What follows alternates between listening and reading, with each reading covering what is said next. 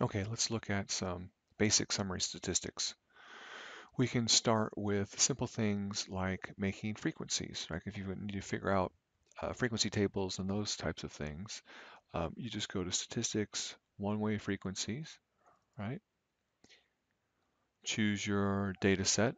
I'm going to choose something better than 3.1, right? Let's try 3.10 maybe.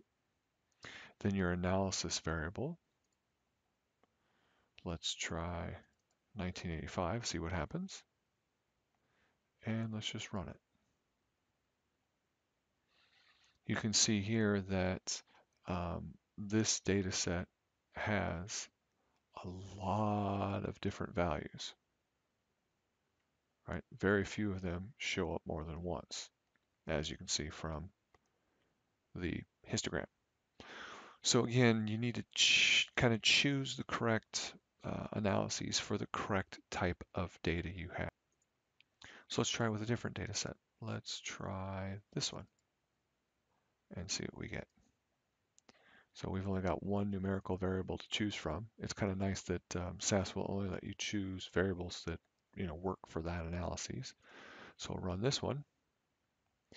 And now we get something that has a little bit better of a spread, but still a lot of singles, right? So it'd probably be best if you were going to run these types of analyses to first maybe recode your data and put them into categories, kind of put them in bins, classes.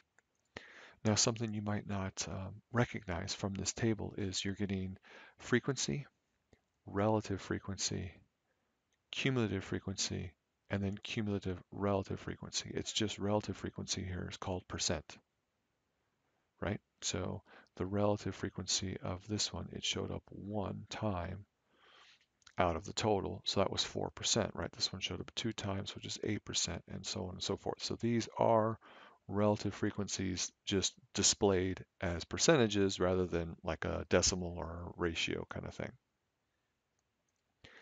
Next, we can look at simple summary statistics for all the other kind of basic things that we're going to do with stuff.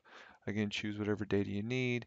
The nice thing here is it says analysis variables. You can add more than one variable here. So let's do this data set because it's got 3 good variables we can use. So I'm going to choose all 3 of these years as my analysis variables. And then if you go to options, you can choose what you want to get, right? So mean, standard deviation, these are just what is standard. This is what the default is. I also want, let's see, a median. We can look under additional, right? We can get variance, mode, range. You can do skewness and kurtosis. You can also go down to percentiles. You can get your Q1 and Q3, right, the lower and upper quartiles, and all sorts of other things. Obviously, you can get the interquartile range. And you can see that as we tick on these things, it adds commands over here. All right, let's run this. And here is our table with all of the stuff that we just ran. Now, maybe you want things in a different order, right? You'll notice that it goes mean, standard deviation, minimum, so on and so forth. And if you go to your code, mean, standard deviation, right? Min, max, median, look at your output. So mean, standard deviation, then min, max. Mean, standard deviation, min, max. You see how it puts them in the order in which they were written on that line. So if you wanted them in a different order, just rearrange them over there. And then, for instance, if you wanted your 5-number summary to be in the order that a 5-number summary normally goes in, just rework it, right? So go to code, hit edit,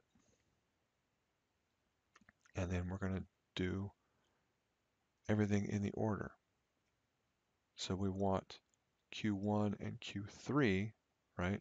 So you want min, then you want Q1, then you want median, then Q3, then max, right? And we can get rid of the median. We can get rid of Q1 and Q3. And now let's run this and see what happens. Now look how it rearranged it. We've got minimum, lower quartile, median, upper quartile, max. So there's our 5-number summary in the order in which we want it. We've got all this extra stuff, right? And we could, of course, get rid of those by just getting rid of them in the code or unticking their little boxes from the dropdown. But the bottom line is you can rearrange how these things are ordered to make the table go in the order in which you prefer. Let's say you wanted to run linear regression. Again, choose your data source, right? The dependent variable, the thing you're trying to basically predict. Let's say we're going to predict what happened in 2002 based on what happened in 1985. You'll notice that the run isn't there. Code cannot be generated because the following requirements are not met. Add one or more effects to the candidate model on the Model tab. Okay. So where's the Model tab? Where's the candidate model? Right, it kind of helps you figure out what you're doing wrong. So up here on the model, edit, add that. Okay. Now the little run guy is ready. So you can see down here the model is 2002 is modeled on 85. Let's see what we get.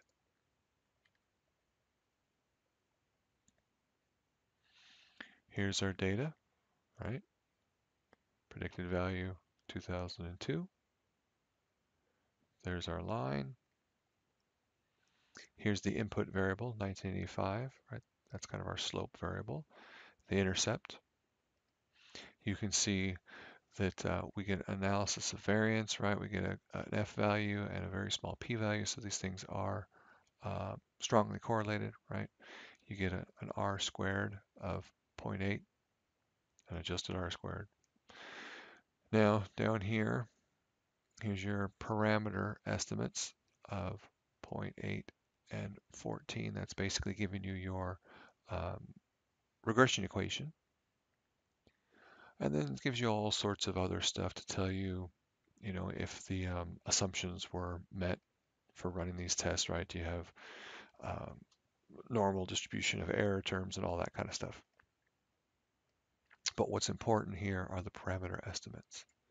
If you wanted to write the equation of the regression line, this is your intercept, 14.91 plus 0.82788 times the variable 1985, right? So you would take a 1985 amount, multiply it by 0.827, right? Add 14.91 to it, and that would give you the predicted amount in 2002. And that's kind of just the basics of linear regression. And those are all kind of the real basic descriptive statistics that you would run in SAS.